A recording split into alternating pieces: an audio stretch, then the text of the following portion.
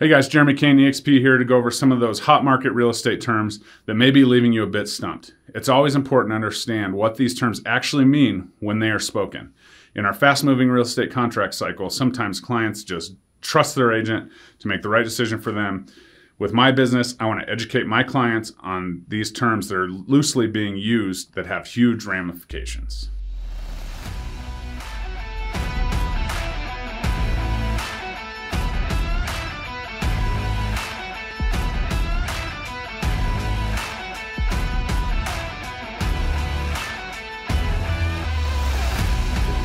Hey everybody, Jeremy Kane, EXP Realty here, working to make sure you are up to date on all things real estate near and far. Subscribe to my channel for more videos like this surrounding all topics real estate. If you want something to be explained specifically, drop me a comment. I will definitely get it out there to you. At JKCO Realtor on Facebook and Instagram for all the goods as well. Today we grab all those hot market terms that are being tossed around and bring them back to earth. As you may or may not know, the real estate market is scorching across the country. Homes are selling in days, if not hours. Buyers are given 15 to 30 minutes to rush through a home before making a decision on the biggest investment most people make in their lifetime. This has made me stop and think about what my clients need to know and when they need to know it so they can make the best educated decision on an offer on a home. So here we go, appraisal gap.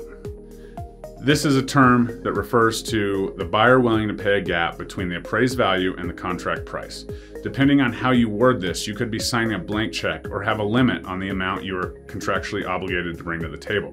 Next, we have an appraisal waiver. This is the buyer waiving the right to object to an appraisal gap, therefore signing a blank check contractually to the seller. You may or may not obtain an appraisal waiver from the lender. If you do have a waiver from the lender, which most of you will not know until after you're under contract, then you can waive your right to an appraisal, meaning that the lender will lend on the contracted amount. In the event the lender does not issue a waiver, but you have an appraisal waiver in your contract, you're only waiving your right to object. It is very important that you read the extra verbiage in your contract and understand what you're agreeing to, as well as review the date section and make sure you have those dates in the contract. Make sure that you don't just get into a groove and not review these things on every contract you write. Inspection waiver.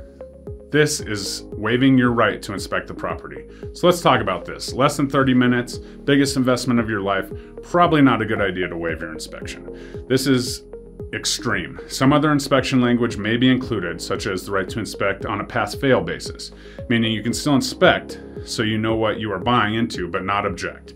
A safer route would be to note the items you will limit your objections to. My personal favorite is health and safety, major mechanical, plumbing, electricity, and structural. This pretty much covers everything the seller would consider fixing anyways and protects you as the buyer to be able to get some help if these things are failing. Hard earnest money. Earnest money in Colorado is an interesting topic. The buyer can terminate the contract prior to various deadlines for various reasons and be entitled to a full earnest money refund, pending the seller release.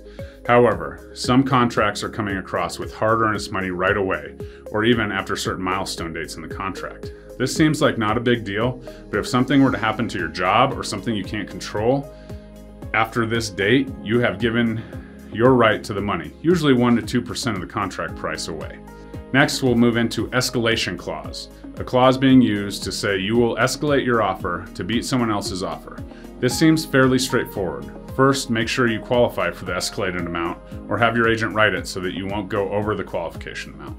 Second, make sure that it is removed from the contract after exercise so that in the middle of the contract you do not get wind of another offer made and have the clause exercised outside of your control.